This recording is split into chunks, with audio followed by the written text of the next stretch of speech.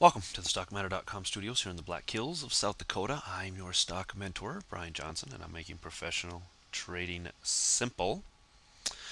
And what a day in the markets today. Story of the day is the UUP. For those of you that did not notice this today, most people did, but this had a heck of a run today. There was some more shares that were offered out. I don't know the whole story. I'm not clear on everything yet, but I think what happened is maybe somebody had put in a had put in a large order. They didn't have enough shares to cover the order, so they asked for more shares. When they did, they halted trading and they did allow those shares to be added to the UUP. And when it came back up for sale, the person or the group or whoever bought all the shares, which if I'm not mistaken, I believe they were December calls.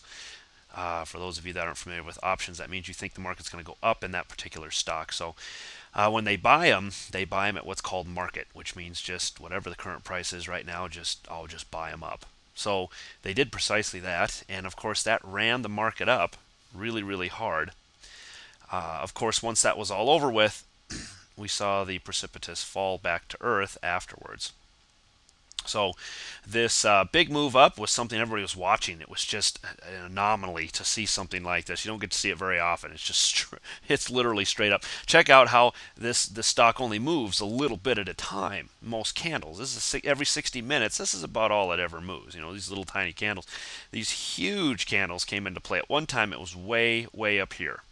So quite a move on the UUP. It is tied to the dollar. However, it was interesting to note that the DX, which is the dollar index, did not move along with it. So it was basically just the UUP that was making this ginormous move. The dollar was not following it.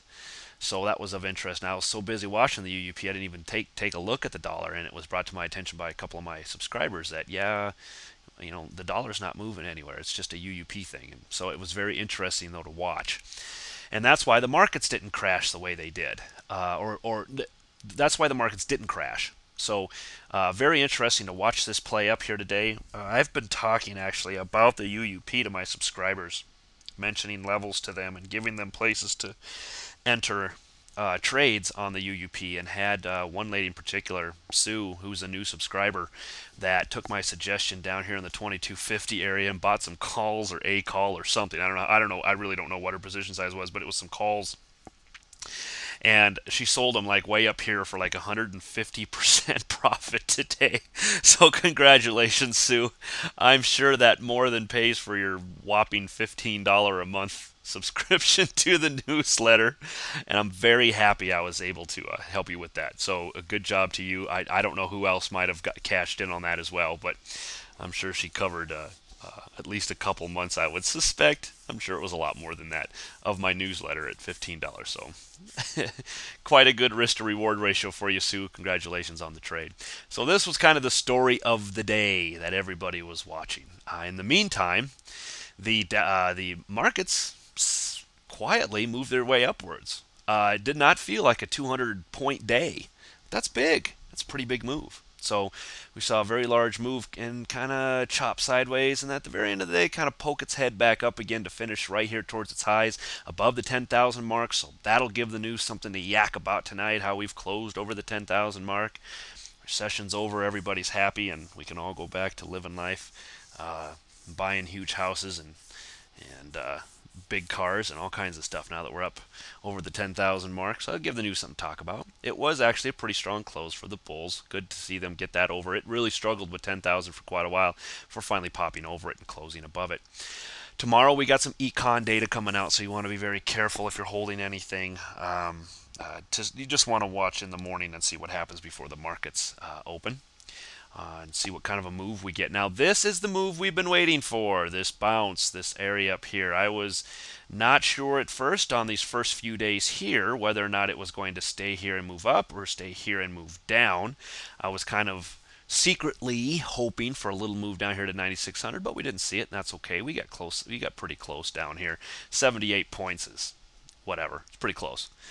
Now we're on our way back up. This is what everybody's watching. How far and how high? That's what everybody wants to know. So you need to watch this very closely. A break of these highs over here will send all of the Elliotticians scrambling back to their scratch pads for a new count. I'm sure it'll make a huge difference if we break these highs up here. So you want to be watching very closely over the next few days, week or so, as to what this market action does, and you'll want to play it accordingly. So be very careful moving forward, but very interesting nonetheless of a day. NASDAQ up the same way, hanging out above the 60 or the 200 moving period moving average on the 60-minute charts. If we move on to a daily, for those of you that that follow Slope of Hope, I do have a new video done for the Slope of Hope. He's got a lot of stuff in queue, and so I don't know if and when he'll post it, but you can find it on YouTube. If you're curious, go to my YouTube site and you can find my slope post there if you want to get an early look at what I did. But I talked about the NASDAQ today and about a possible retest of this and what to look at there, so I'll skip past the NASDAQ. But notice that we have had a nice bounce right off of this line here, and real quick, shoulder, head, potentially right shoulder forming is a little bit obvious. I'm not sold on this thing yet, but there are other extenuating circumstances here that would lend itself to this being a valid formation at this point for me.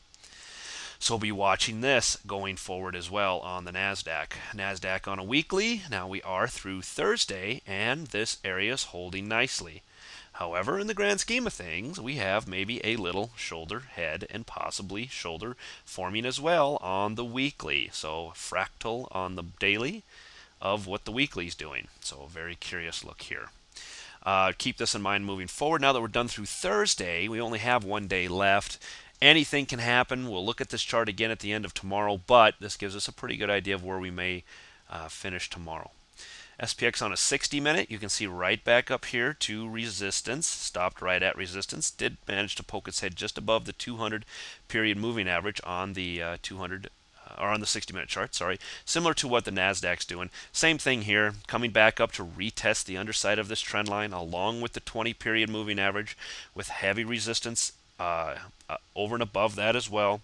So it's got some work to do to get up and over this area, but you know what? The bulls clear this area, and you could expect the bears to probably cover. So be watching this very closely, this whole muck and muck up here. Job numbers maybe has some sort of an effect on that in the morning. We'll just have to wait and see. SPX on a weekly, same thing. We are at the end of Thursday, but we could be coming back. And maybe now that we've broken out of this trend line, this rising wedge, maybe we're going to see a retest of the bottom side of that. A little too early to tell, but something to at least keep in the back of your mind moving forward. VIX on a daily moving back down into the 20 and the 50. If you're an options trader, this might be a good time to invest in some options as things start to get a little bit less expensive on the options side now. From a weekly standpoint, once again, one more day. We'll see if this holds, but it's right back down to the 20-week moving average. Apple on a 6.